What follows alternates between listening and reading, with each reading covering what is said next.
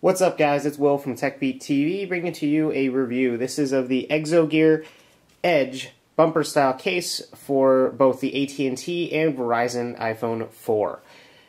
So it does come in two colors. There is a clear version, which you see here, and a smoke version that I'll be demonstrating on my iPhone. But let's go over the actual bumper case. It's very light. It's kind of got this polycarbonate shell. It does cover both the volume buttons as well as your standby wait key. It does have covers for them, so if you're looking for that type of case, this case may be for you. Has a nice clear opening for your 30-pin connector, a microphone and headphone slots, so no interruption there whatsoever, and a nice cutout for your vibrate switch.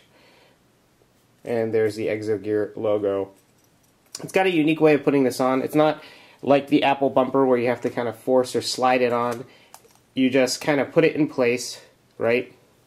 So once your phone is nice and kind of has these wells that let you know like you've kind of got the phone properly seated.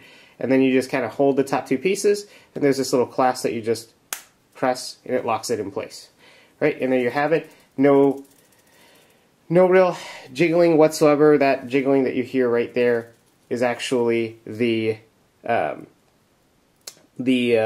covers for the buttons for both the standby wait key and the volume buttons, but the actual phone is not loose within the bumper.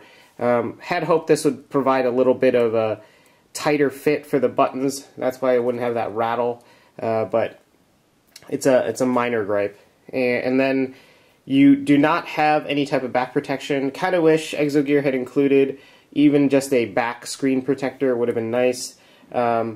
Back and front would have been even better, but it does provide protection obviously for the sides of your phone, so you won't be scratching your chrome or anything like that that's around there, or the aluminum band, and does offer a little bit of drop protection for the edges of the phone, but obviously if you drop it on the back or the front, no luck there with regards to protection.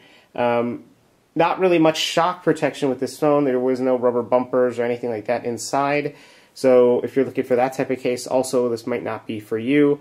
This also does not have a lay on the table design. As you can see, it's completely flush with the phone.